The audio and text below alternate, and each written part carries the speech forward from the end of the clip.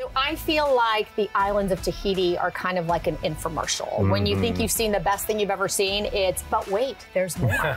So there are 118 islands. There are 5 different archipelagos. Justin and I have been privileged enough to actually visit several of them. Yes. And we're constantly hoping to get to more because it is that beautiful. But we do have a couple of highlights that we truly love. We've got our favorites. So I'm going to have you start with Bora Bora, which is one of the most popular islands, especially for Americans. I think when Americans think of Tahiti, they think of overwater bungalows in Bora Bora, and it is as spectacular as you might imagine. So let's start with Bora Bora. What are some of your favorite things to do there? So Bora Bora, let's first talk about the overwater bungalows. That is the quintessential paradise image of paradise in general and Tahiti.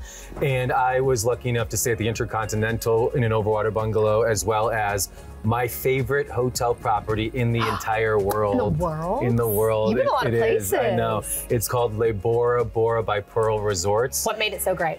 The overwater bungalow for me was, it was small and it had this Polynesian theme. The headboard was kind of like a tiki Survivor-esque theme, which I love the TV show Survivor. So being able to stay in that over the turquoise waters. The property itself was also designed where the white sandy beaches were gorgeous, overlooking the mountain.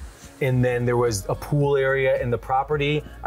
I was just floored by how beautiful the property was. And it was also a 4-star hotel, not one of the 5 stars. And the Intercontinental was a 5-star hotel, which was stunning, beautiful. But I preferred the 4-star hotel. Really? Yes. It spoke to you. It spoke to me more energetically, and also just, I'm not necessarily, I don't need the bougiest, I don't need the most like regal. I wanted the more of the Polynesian feel, the authentic feel. And that's what I got at Bora Bora by Pearl Resorts. And it was, I was there for New Year's Eve and a holiday, and it was just such a magical experience to be on an overwater bungalow in those turquoise waters. The doors open up, so I would wake up in the morning to the sun rising over the turquoise waters.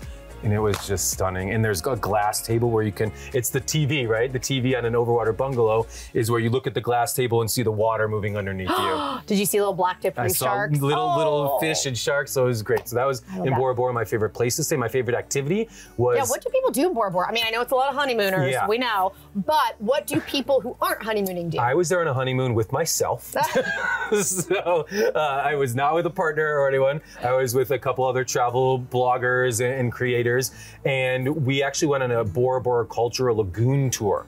So it was a full-day private tour where we went to 3 different locations, to different islands, where our guide was a local from Bora Bora. He made us homemade meals on the islands that have family property on a farmland. We also got to swim. Poisson Crew, yes, of course. We got to swim with black-tip reef sharks at one location. We swam with stingrays, and it was the thing that floored me the most, Kinga, in Bora Bora, the most vibrantly colored reef system I have ever seen in my entire life. I've been to Bali, and the reefs were brown and dull. Here it is purples and greens and reds and oranges and just gorgeous. So highly recommend going on a tour like that in Bora Bora. All right, Bora Bora. Well, let's jump over to one of my favorite islands, Moorea. Moorea. Heart-shaped island, the island of love. I love this island. Tell me what you love about this island. So what I loved about Moorea is I actually got to do kind of more of a cultural experience called the Moorea Food Adventures,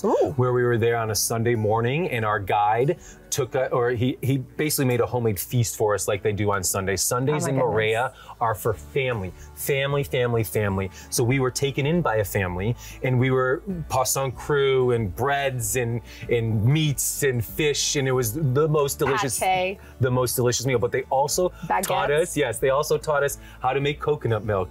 So we were there breaking our coconuts open, using the whatever tool it was in front of us to actually make coconut milk, and it was so much fun. That was my favorite thing that we did in Moorea. And it's also a beautiful mountainous island. We took ATVs through pineapple plantations and through up these mountains, and it just had that adventurous feel that the other flat islands don't. So that mountainous, rugged adventure is in Moorea. Moorea, one of the Society Islands, it has the best of both worlds to me because it has the mountains and it also has the archipelago around it, so you get that turquoise water. What about Tahiti, the main big island of Tahiti, the namesake of the French Polynesian Islands? So we went to, and I hope I say it right, Chopu.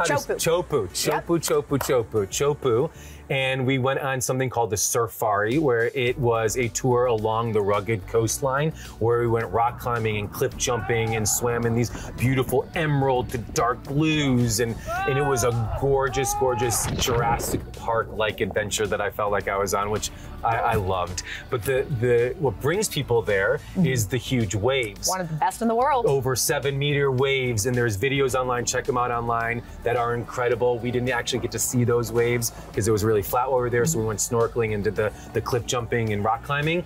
But those waves, that's where they've done the Olympics there before. One of the best waves in the world. It's insane. Yeah. It's a stunning visual to see those waves, so I would definitely go back to experience and see what those waves are like. People literally sit on boats watching surfers attempt to go on those waves. So highly recommend that in Tahiti. And I also stayed in an Airbnb there. Again, we were talking about earlier in the Marquesas, staying with a family in an Airbnb or a pension.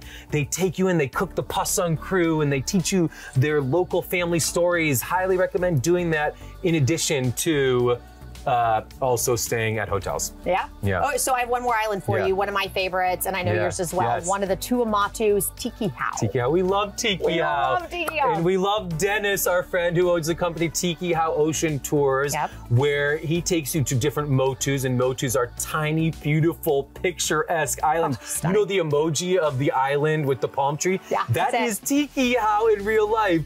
And it's these pink sandy beaches and these clear waters that my mind was mesmerized. Population 400. It's insane. And not only are the islands beautiful, but Dennis's experience, we were lucky enough on our tour to see a tiger shark.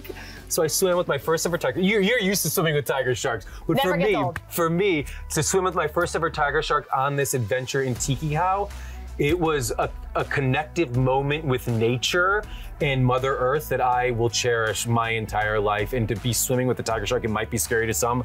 Kinga knows. It is extraordinary. It's also where we filmed Shark Week this year. We did film Shark Week there, which we'll talk about our Shark Week experience. And yeah, Tikehau. And again, I would recommend staying in a guest house there, not an Airbnb, the guest house experience, where it's these properties with huts right on the beach. Highly recommend Tikehau. Yeah, Google Tikehau and hit images. You won't be sorry. No.